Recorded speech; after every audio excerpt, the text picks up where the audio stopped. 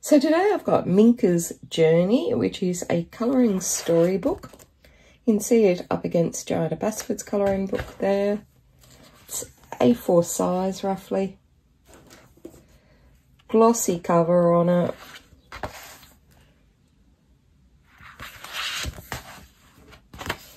And it is reflecting a little bit in my light. Now we've got a title page, which is on trade stock paper. We've got double page printing. And if you like this, you know, sort of simple elements to colour, lots of elements there, but pretty simple designs, then this could be a pretty good book.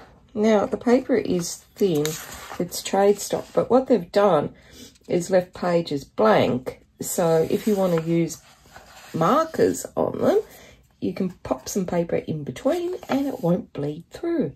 So that's good. Isn't this cute? We've got this little critter there peeking out, and we've got larger elements here on some of the things.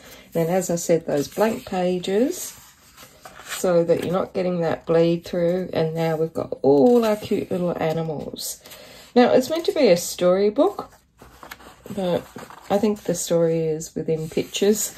I can't recall seeing any text in it, but it's pretty cute. We've got some patterned little hills there in the background, our little swans. For some reason, that cat's having a day out. I don't know why. And we've got our sea lions and pelicans. This is a really kind of cute image. So it's suitable for both adults and children. It's pretty cute. Bit repetitive, this one, with all the fishies in not really a very realistic pattern, but because it's, you know, a double page spread, it should fold over once it's been used a little bit more, opened a little bit more.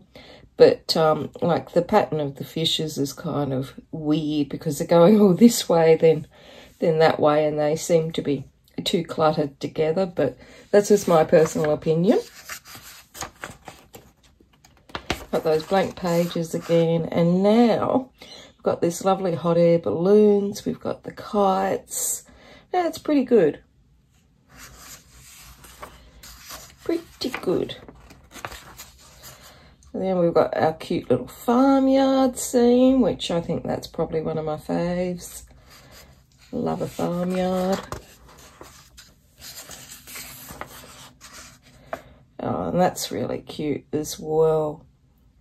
Look at all the things that they're growing. We've got watermelons, pumpkins, and those blank pages again. So it's really good that the artist has considered that some people might like to use markers in the book. But if you do use markers, make sure that you put paper in between because it is quite thin paper.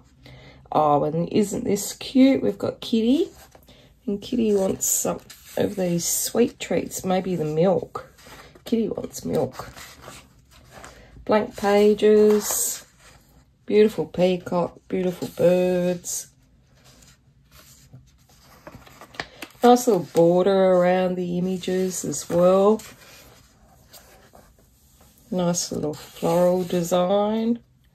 A bit busy there on the corners, but some people do like that. You know me, I don't like the fiddly bits. And then we've got some beautiful wildlife here, and Kitty really wants to get that bird. Go, Kitty. So Kitty is, you know, in most of the images that we've seen so far. Look at this bunny having a nap.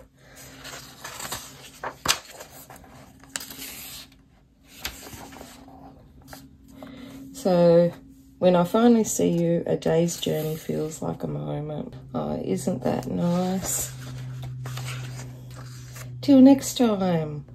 And there's our little sayonara from the little kitty cat. And this is Minka, the favourite feline. 32 pages. So yeah, she's pretty cute, Minka, and her little journey through farmhouses and everything else. So that's it from me. Until next time, stay safe and happy colouring.